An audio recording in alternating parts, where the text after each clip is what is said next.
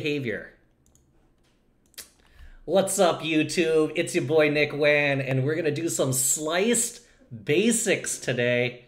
We're gonna be doing some exploratory data analysis in the way that I might walk through a data set. Maybe someone on Slice might walk through a data set. You might have seen me doing some of this stuff when we were doing some data blitz. If you've been on my channel live, you might have seen me cutting up some data in 30-minute segments. Just hang out with me, and in the next few minutes, I'll just show you how I would approach some exploratory data analysis. And if you do like the content, just like NS Champ said, hit the subscribe down there, like it, follow along, and you can watch us live on Monday through Thursdays, 8:30 p.m. Eastern over on Twitch, and the link's down below there somewhere. All right. Let's get going. So I've already loaded in this data set. I've really just done the typical pandas CSV load. Now, if you're working in R, you're working in a different language, you might load in CSVs differently. If you're even working in Python, you might be loading in your CSVs differently. But I'm just going to work with pandas here, and I'm just going to start cutting through this data. Now, this data is from the first episode of Sliced, and this is speed dating data. So the object in this data set and on this show, this particular episode, was to find the matches. So in speed dating in this data set, you have two IDs. You have the ID, and then you have your partner's ID. And then if they matched, so if one liked the other person and the other person liked the other person, then they'll be tagged with a 1. But if they didn't match, if they didn't like each other or one didn't like the other, then they'll be tagged with a 0. So the object was to see who would match and who wouldn't. And so a lot of these features are about personality kind of questions, like what kind of things do you do in your spare time? What's your hobbies? What are your ambitions? And they have a lot about age and you know, upbringing and that kind of stuff. In the speed dating, I think in the speed dating thing, they are given a minute with each other. So I'm just going to chat. I'm just going to try to get through some of these things. And the first thing I like doing, and I don't know if anyone else likes doing this, but I just like taking a look at the info. I don't see a lot of people checking info, and you can see that there's just a lot of different columns already. 120 columns from what we brought in, so info is not actually going to work here. So I'll just go back to D types, and then we can start taking a look at all the different data types. And there's, again, 120, so let's just take a head and look at the top 50. And most of them are integers or floats, so we can shove everything into a model, but we're going to want to see at least some things that correlate with match. So, so let's just try to find some correlations with match and then see what correlates with this match column. And one way you could do that in pandas is using the core function. Core will give you an R correlation coefficient across all the different columns. And since we're only looking for a particular column, I'm going to turn this into a data frame called df core. And then I'm going to cut this down so we're only looking at match. And so now I have all the correlation coefficients for all of the different columns. Now I'm also going to sort by match, and I'm going to sort by actually it doesn't matter if I sort by ascending or descending. So when we sort, we can now see sort of what's at the top and what's negatively correlating and what's positively correlating. And match obviously is 100% correlation because it's the same column. If we take a look at the top of it, top 20 features that negatively correlate, you can see things that like So if they wanted to go on a date with the other person, that was some sort of correlation. Do you want to go out with that person? A lot of these names are shorthanded. Again, there's a data set, a data dictionary. You could click it down there in the link. I'm actually going to go to it right now. It's this speed dating key. And these will give me all the different features and what they actually mean. So we can start looking up, like, what did go out mean? Oh, that's not even in here. What did since for one mean? Oh, this is 4. Oh, yes.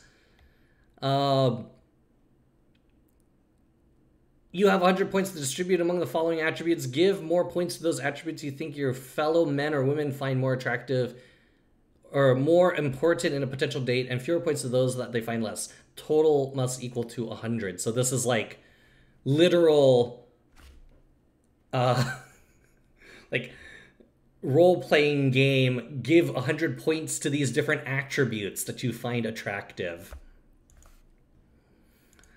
Negatively correlating with match. So apparently the more weight you put into being sincere, the less you're going to correlate with attracting someone, attracting that particular partner. That's interesting. Don't be yourself, Sag, yes. Let's look on the other side. What's positively correlating? These are a little more direct. So you can see that all of these like have a particular name and then _O. These are related to this matrix. So it's a scorecard. Basically, attractiveness, sincerity, intelligence, fun, ambition, shared interests. You can see these are the column names here. Those are the ones that say ID or the target individual might be scoring. And then O would be what their partner is scoring.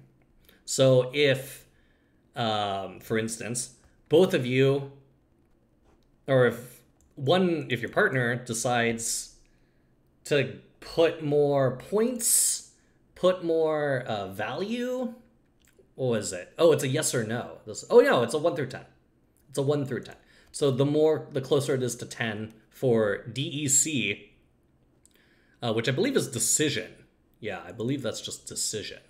Whether or not, whether or not they want to just go on a date with you. That correlates, which makes sense. Ones correlate with more matches. But then you have things like fun. And fun is just, how fun do you think this person was?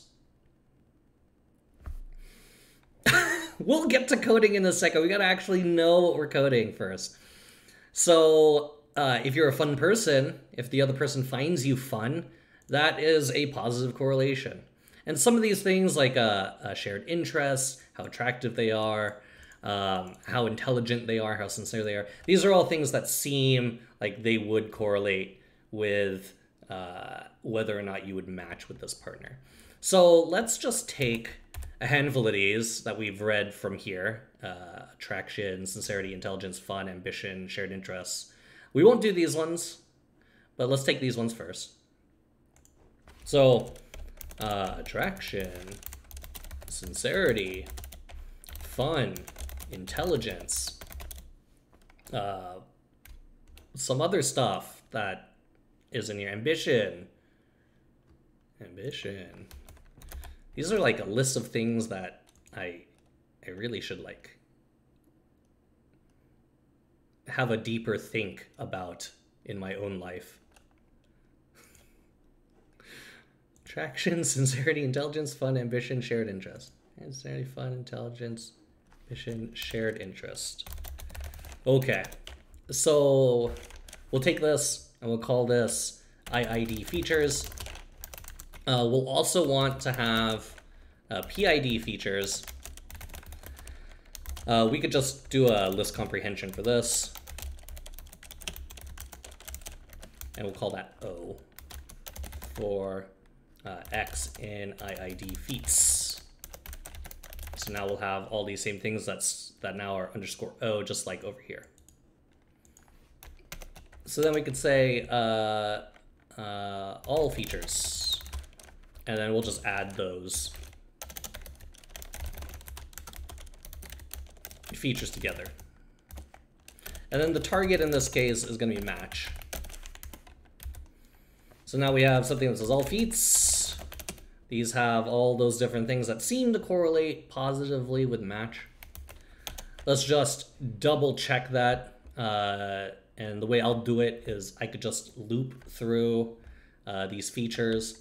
X in this case is going to be the target. Y in this case would be for Y in all features. And we'll go with a reg plot from Seaborn. So all of this stuff is in our data frame.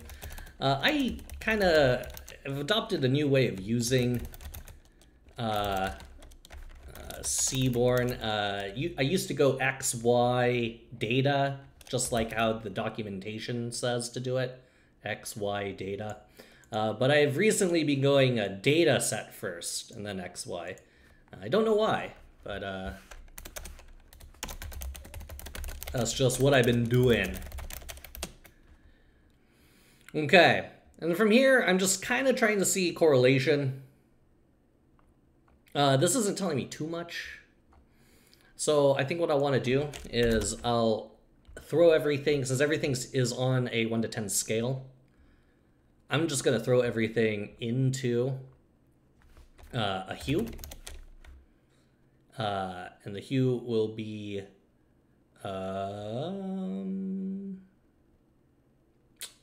we're going to need to make the data set a little different. You just call it reg plot?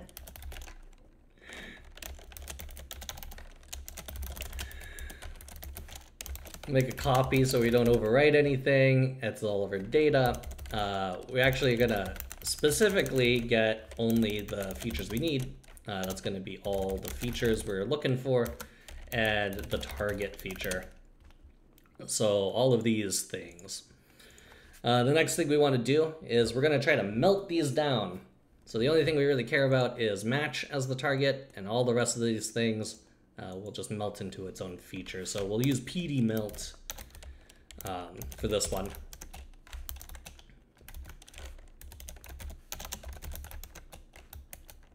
What's going on here? I don't think ID variables matter here, but we'll call this match. So for every row, we'll have all the different scores given the variable and the value. Let's just make that a little nicer. Actually, variable value, that might be fine. Let's just call it that. And then instead of looping through all of this, let's plot the variable and then the value. The value in this case, oh wait, match in this case is our X. Y is going to be value. And our hue is going to be variable. Variable.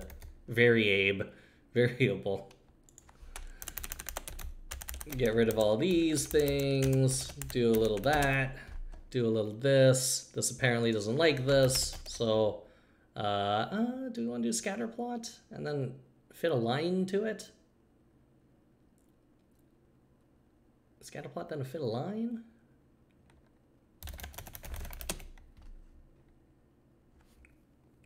Pair plot, that's what it's supposed to be. You're right. Pair plot, pal plot. Pair plot.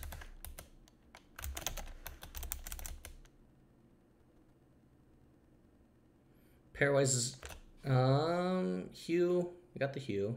Data, yeah. Data hue. X variables, Y variables. I feel like we have X vars, Y vars. Do we have to like explicitly say X vars?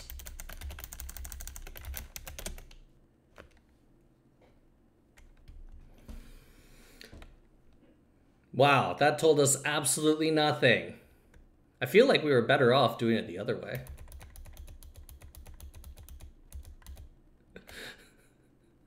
I feel like we were better off doing it this way, y'all.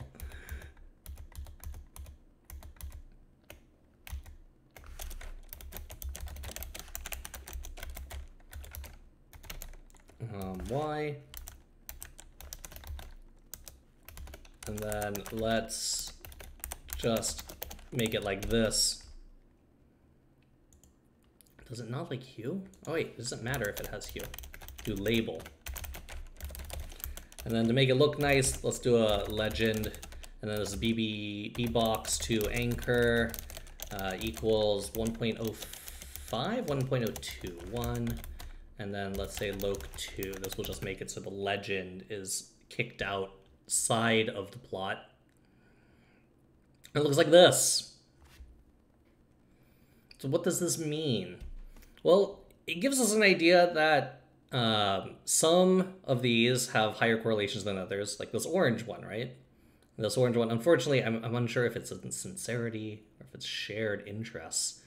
But some of this information could tell us what is going to be more correlative, what isn't going to be more correlative. So this is one way to sort of start exploring the data. Another way you could do this is to just shove this all into a linear model and then start extracting feature importance from there. So I could just import from scikit-learn linear regression, or sorry, logistic regression, import logistic regression. This is gonna be really simple. It's not gonna be a good model. At least I don't think it's gonna be that good. And we don't actually need to go too deep with it. We just need to fit the model. And so we'll fit this with the information we just had. And you might be wondering, like, why aren't you doing a train test split? Why aren't you splitting your training and testing sets? Well, we're just looking for ways to explore the data and more of a sort of a broad stroke. We're not looking for any predictive stuff quite yet. When we start doing predictive stuff, that's when we might want to be a little more precise with this. Okay, so since there's nans, we'll make something called model data. All feats plus targets. Target's a string. Drop NA. Use model data instead. Fit the model. Now we have a model that's fit. In the model, we have something in here called... It's in here somewhere. It's in here somewhere. Am I missing it, chat?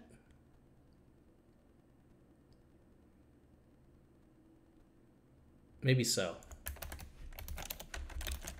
That's okay. How many of those are statistically significant? We could run that too, but what's more important is we'll install SHAP, and we'll import SHAP. And SHAP will give us some feature importance information. I always forget how to do SHAP stuff.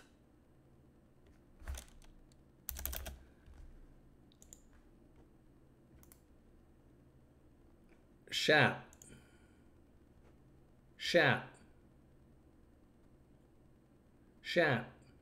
Kernel explainer, linear explainer, that's what I want to do. Sentiment analysis with logistic regression, okay.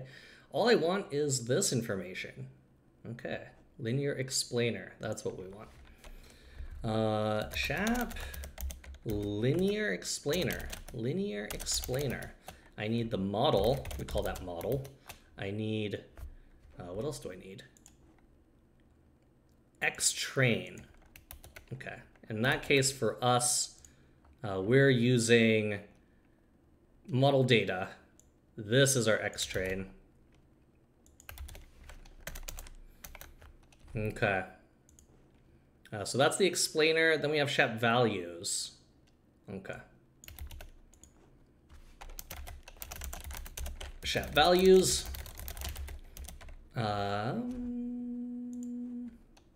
This is SHAP values X as well. Okay. Easy enough. And we'll just use that same thing here.